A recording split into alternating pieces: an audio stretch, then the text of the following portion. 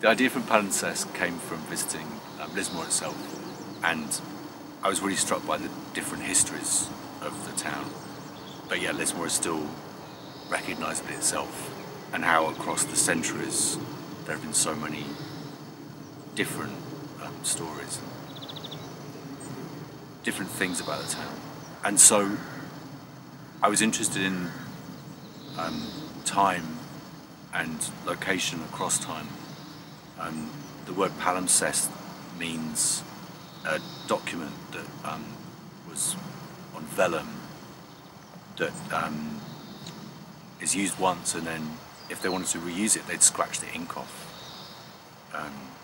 And that was called a palimpsest. And it's since become used for architecture and rooms, and a room that has one use and then it's completely reused for something else. And the artists in the show are all responding to this in different ways, in their own ways. Some of the works are works that already existed, and some are brand new. And each of them does something very different with the theme. Sometimes that interpretation is very clear, and sometimes it's more personal to them. Also in the show there's some text written by Olivia Laing, and I asked Olivia to respond to the theme, and it sits in the gallery, and I hope that by reading it, it helps visitors to jump off to their own thoughts about time and their own thoughts about relationships across time, and then hopefully through the works they can think about things in a different way. So in the show we have 7 artists. So Martine Syms is an artist from California, and her film Notes on Gesture has as its starting point this book on hand gestures, and she took it and looked at how hand gestures from the past, how those gestures might have meaning now and how it might be completely meaningless now, and then also at the hand gestures we use and that we all understand. I loved how it connected with the show because it's so clearly looking at something from the past and seeing what it does now, seeing the kind of changes and the similarities. Charlotte Prodger is completely obsessed with time. She won the Turner Prize in 2018, and her work often looks at how time and our understanding of time really is a very amorphous thing. But in the show we're showing 4 images of hers that are looking at, it's like a visual palimpsest. It's photographs of photographs, but it's also what's in the photographs that are interesting too. Leonard is an artist from New York.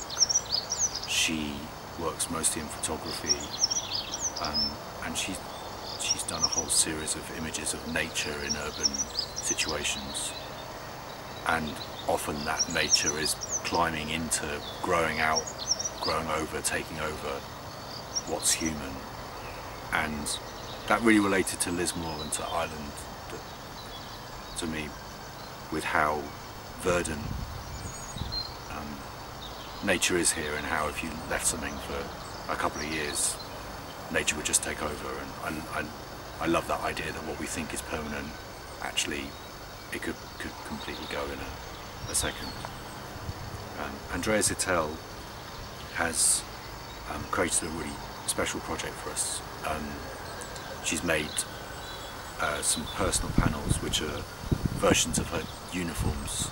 She's an artist whose artwork is her life, and the way she lives, the building she lives in. She lives in an encampment in a desert in California, and she weaves, and so we got her to design a tweed. It's the first time she's made a tweed, and we had that tweed woven at Lloyd and Sons in Donegal, and then the garments made by the Tweed Project in Galway.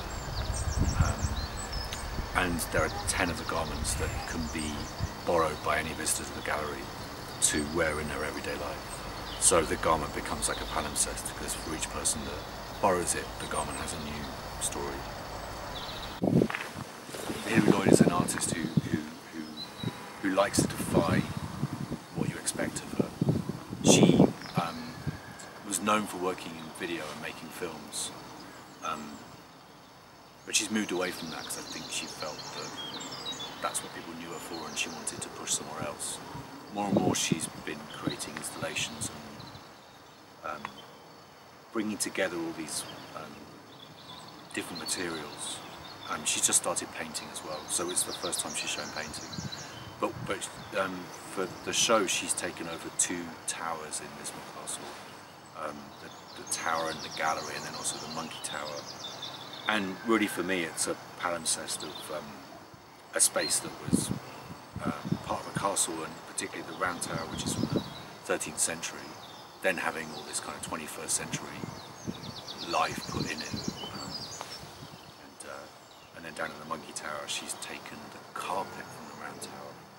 So the carpet that had been used and used and used, and turned it into the sculptural form. And then there's Nicole Eisenman, who is an artist from New York. Nicole works in painting and also sculpture, and if you go into the garden and hunt around, you'll find some sculptures that can be interacted with. The artist Lynette Yiadom-Boakye has painted 3 new works for us. She works from memory or from images that she finds. They're of figures, but they're never a painting of anyone. And she paints them all in a day because she likes to work with wet paint. So they're these very kind of glimpses into time, a kind of parallel universe where you can't place the time. They could be now, they could be any time, they could be in the future, and it's like this idea of time outside of time that should be time. So among the new artworks, the contemporary artworks, we've also got some archive pieces to kind of add other dimensions and other ways of thinking about the show.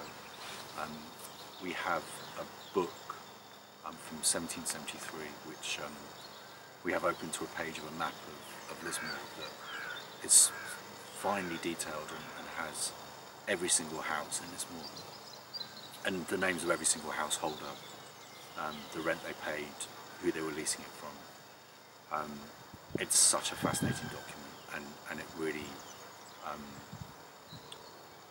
gives a sense of the town and how much it's changed and how much it stayed the same.